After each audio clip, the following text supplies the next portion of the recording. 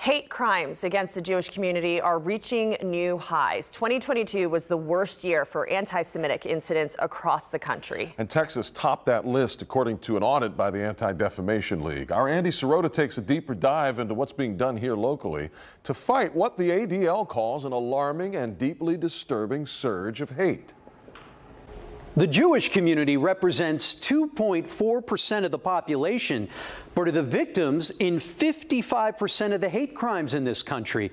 Many here have felt and experienced anti-Semitism firsthand.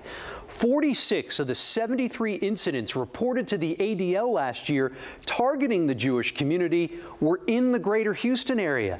That's an 87% increase over 2021. To confront it head-on, Houston's Jewish community says it's going to take an all-society approach. I was horrified. I felt personally offended. I felt threatened. Inside this Ziploc plastic sandwich bag, pebbles and an anti-Semitic flyer. Richard Elbine says he found it in the driveway of his home in the Riverside Terrace neighborhood near 288 and McGregor back in February. We probably picked up about 100 of them. They had blanketed the entire neighborhood. The Anti-Defamation League says this is part of a disturbing trend that began 5 years ago. Across the country, incidents of harassment, vandalism, and physical assaults all saw a sharp increase compared to 2021. It doesn't happen by accident. Right. People don't just decide that we're going to attack Jews. It happens because they have been influenced. There's no single reason. One reason?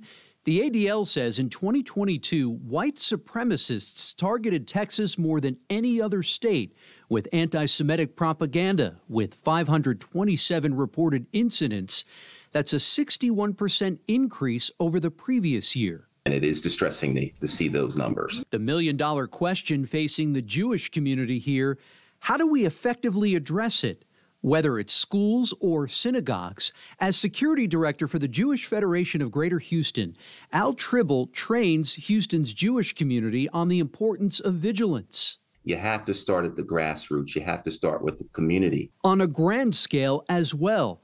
New England Patriots owner Robert Kraft recently launched Stand Up to Jewish Hate, a new $25 million national multimedia campaign aimed at stopping hateful acts against Jewish people, with the blue square appearing on television shows, digital billboards, and social media, symbolizing the fight against anti-Semitism. It's education. It's working to address online hate. It's working on the legislative end. Richard Elbine, who filed a police report after being confronted with that hate speech and then shared the case number with neighbors on the Nextdoor app, agrees. These people spent a lot of energy being hateful that our neighborhood came together and was outraged by that behavior. If you're a victim or witness an anti-Semitic incident, you can report it to the Jewish Federation of Greater Houston online.